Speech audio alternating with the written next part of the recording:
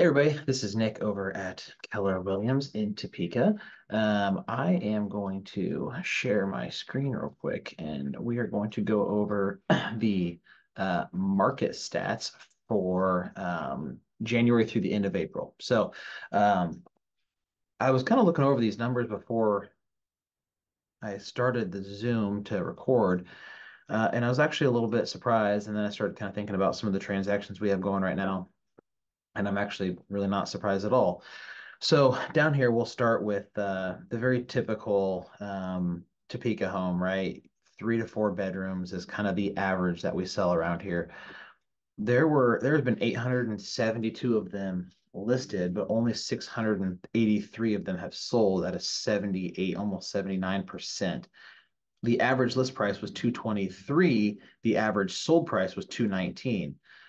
So that shows me that appraisers are out there kind of resetting the market. And that's good for buyers and not so good for sellers because, back in 2021, early 2022, when, the inflation just hit the home prices really fast and really hard, the houses were selling way over what the value what should have been or what we assumed should have been.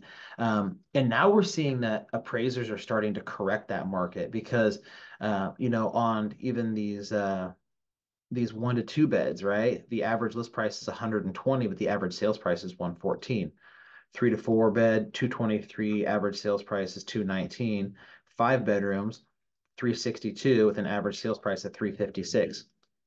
So across the board, anything 1 bedroom up, I mean, any house that sells, we're seeing an average sales price of less than what the average list price is. So, like I said, not so good for the seller because the seller is not seeing quite the return that they were hoping to see, especially if they've been watching the market since 2020 through 2022.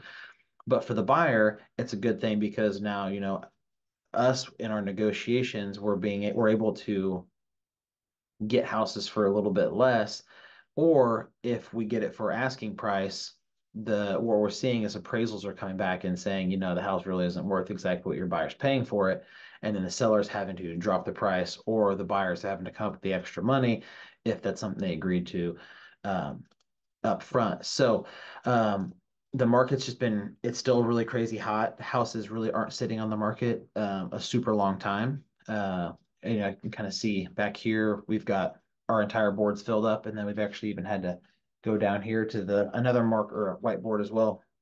When we got back from vacation last week, at one point we had 21 pending units, and that's the most we've ever had. But the momentum's really not stopping there. We've got a few more listings hitting the market this week. We know that some of them are going to be under contract by the end of the week.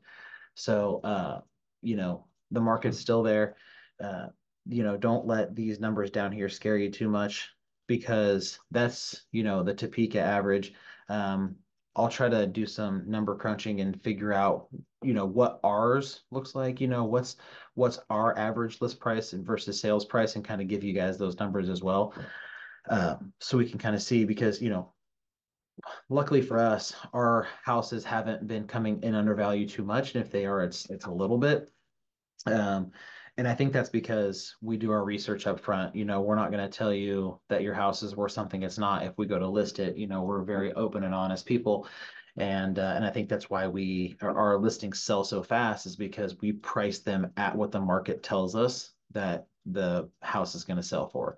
We're not going to, overshoot your house just so it sits on the market for 4 months and then never sells. Our goal is to get under contract as soon as possible with the best possible offer, so that way you get the most amount of money in your pocket. So, again, if you guys are looking to buy, sell, invest in real estate, you know how to get a hold of me. You know how to get a hold of Shannon. You can get a hold of Jenna. Contact Katie. However, and whoever, we are here to help you. So, we'll talk to you guys soon.